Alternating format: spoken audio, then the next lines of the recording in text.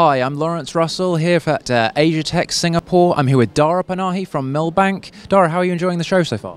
Terrific so far. I've been here a couple of days in Singapore. Really nice to see everyone back in person and seeing what's going on in Asia in space and telecoms and tech.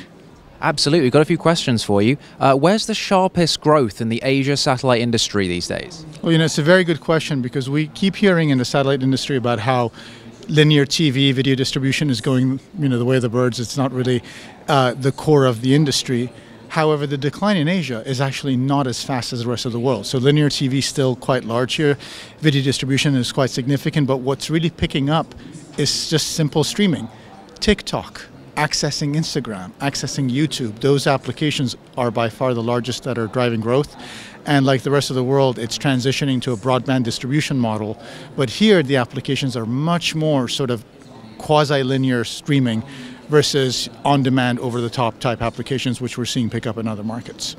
Fascinating. So what are people missing or underestimating about the APAC market?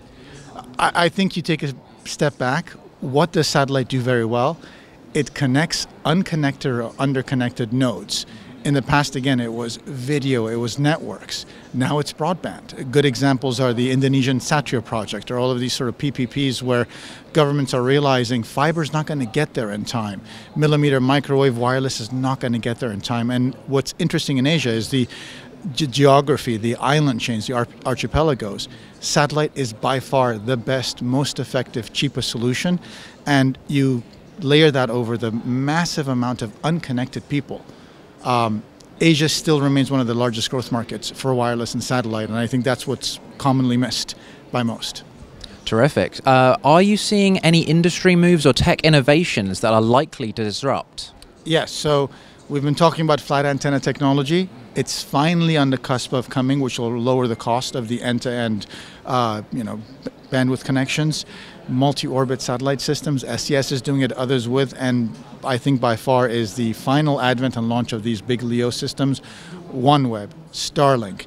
You combine lower cost LEO satellites, lower cost antennas, better software defined systems, software as a service.